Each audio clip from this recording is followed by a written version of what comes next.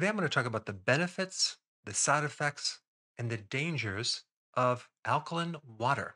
Now, naturally, when you're drinking water from a spring or from a well or an artesian well, it's going to be alkaline. And it's alkaline because of the minerals, calcium, magnesium, which are both alkaline.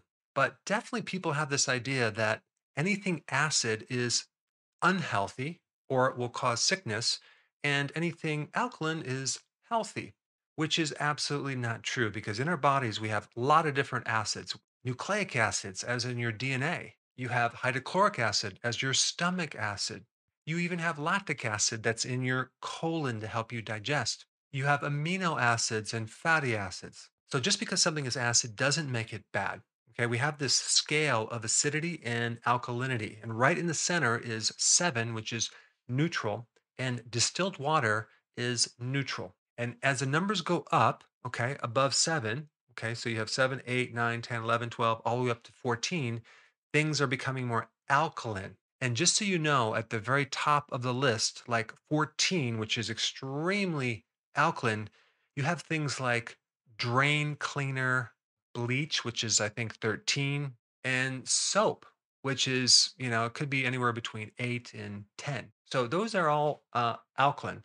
Then as we go lower, we get things like lemon juice and apple cider vinegar and tomatoes, and of course, soda. Those are all acidic. But when we talk about pH in our body, most of the time we're referencing our blood pH, which normally should be slightly alkaline. So if neutral was 7, your blood is 7.34 to 7.45.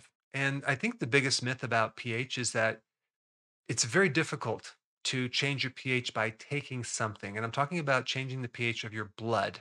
So whether someone's eating more alkaline food or more acidic food, that pH in your blood is probably unlikely to change. Our body tends to control and regulate the pHs of the different parts of our body. So, for example, your saliva should be slightly alkaline, your blood should be slightly alkaline, your stomach should be very, very, very acidic, but your small intestine that goes right after the stomach should be alkaline. Yet the large bowel should be acidic, not like the stomach, but slightly acidic. Of course, we have the gallbladder and bile, which should be alkaline. So we don't want to alkalize the body. Okay. That's not a smart thing to do. And primarily the reason for that is because when you take something that's alkaline, and specifically I'm talking about alkaline water, you are going to alter the stomach's pH, which should be between 1 and 3, very acidic. And doing that is going to come with a package. Like you may end up with heartburn, acid reflux, gas, GERD. You might have an increased risk of infection. You might have hair loss. You might have arrhythmias. And I'm not talking about alkaline water from the spring or artesian well or some type of water that you would get naturally with the minerals. And I'm mainly talking about a water that's created maybe from a machine or something that has nothing to do with minerals. So there's a machine out there that you can get that alkalizes the water, and they don't add minerals to it. They put electricity through the water and they alter the water and take out the acidic part, leaving this water very alkaline. I remember in practice once testing someone's urine after they used this machine for about 2 weeks, and the pH of their urine, which normally should be acidic, was like 9, which is extremely alkaline for your urine.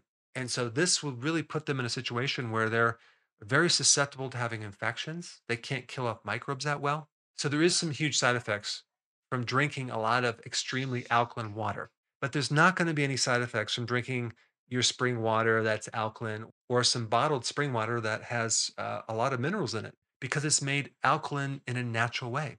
So here's some missing information that you need to know. The pH in your stomach should be between 1 and 3, very, very acidic. And the purpose of that acidity is to help you break down protein, is to help you absorb minerals, also absorb B12, as well as to kill off pathogens, right? I'm talking about bacteria, fungus, parasites that could be in your food. Okay, it's kind of a natural barrier, your immune barrier. And so as we age, we lose this stomach acid. People that are taking antacids are putting their pH in their stomach in the wrong direction because the actual cause of heartburn, GERD, and acid reflux most of the time is this: your stomach acids are not strong enough, and that valve at the top of the stomach is not closing. So you're regurgitating acids. The thing to do to correct this is to take more acids, not to take less acids or not to alkalize the stomach with anything that just makes it worse. So if we alkalize the stomach, we start developing a condition called hypochlorhydria, or like no acid in your stomach, which is called achlorhydria. And in that situation, not only are you not going to be able to digest protein, so these undigested protein particles get into the small intestine, into the large intestine, and it starts to affect the immune system in a negative way. You may start developing allergies. There was an interesting study done on mice where they got rid of the stomach acid, fed them fish, and they developed allergies to fish protein, which is interesting. So, not being able to digest protein can increase risk of getting allergies. It can create gas and all sorts of like things like constipation. The other important thing about stomach acids is to be able to absorb iron, calcium, magnesium, zinc, potassium. Without having stomach acid, you could easily be deficient in these minerals, not to mention the vitamin B12. So, all this can create anemia and it can lead to many other issues. And of course, this acid kills off microbes. So, if you can't kill off microbes, you end up with microbes in your small intestine. Okay.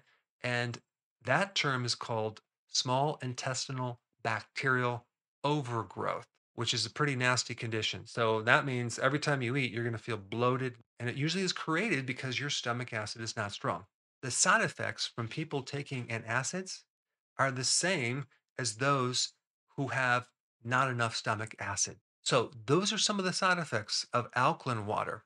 Now, should we drink acidic water? Well, personally, I found that when I drink carbonated water and it's slightly acidic, and I actually can digest better, especially if I add a little teaspoon of either apple cider vinegar or maybe some lemon juice. Now, since we're on the topic of pH, I want to just talk about one more thing. If you actually develop a condition called alkalosis, which your pH is definitely way too alkaline. So here are the side effects from having alkalosis. Number one, you are going to have low potassium. You're going to have low calcium.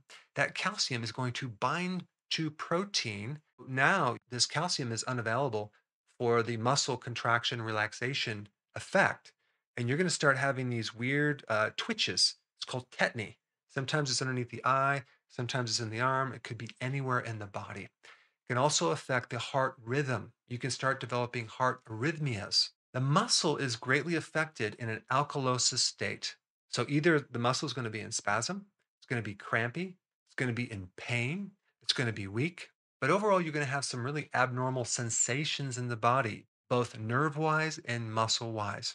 And it can even get so severe that you can go into either a seizure or a coma. We don't want alkalosis and we don't want to be too acidic. We want to have the right pH for the right part of your body. Having the right pH, especially in our stomachs, will allow certain enzymes to work. The enzyme that helps you digest protein is not activated unless you have the strong acid. And the same thing with the small intestine. Certain enzymes, like for example, for carbohydrates, are activated when it's alkaline. But like I said before, different parts of your body require different pHs. You know, where I live right now, I actually have spring water. Okay. And it comes from a spring. And we recently drilled for water at a different location. Okay. And they had to go, I think, 130 feet below rock. They had to drill through rock like granite to find this water. And so I asked the guy, I said, like, where does that water come from? And he said, well, we don't really know. Some people say it comes from the rain and snow that melts through and it seeps through the soil and it gets into the earth and it kind of forms these little pools and pockets. But my thought is, how does it get through these rock formations? And so what I learned about that, it's still a theory on where this water comes from. So it got me curious. So I did another deep dive into where our water really comes from, and I found some really interesting information. They actually found the chemistry of water, which is not in the water form. It was basically hydrogen and oxygen embedded into a mineral. And apparently, this came from a volcano. So it was very, very deep. They actually calculated it to be about 400 miles deep into the earth. And apparently, which is even more interesting, there's enough water down there, or at least pre water that can turn into water, to literally fill up an ocean. So, the advantage of these minerals in water, okay, give us some additional health benefits, but only if they're created in a natural way, not from a machine that alkalizes the water, which omits that help from the minerals. Now, since we're on the topic of water, if you have not seen my video on carbonation in water, I put that video up right here. Check it out.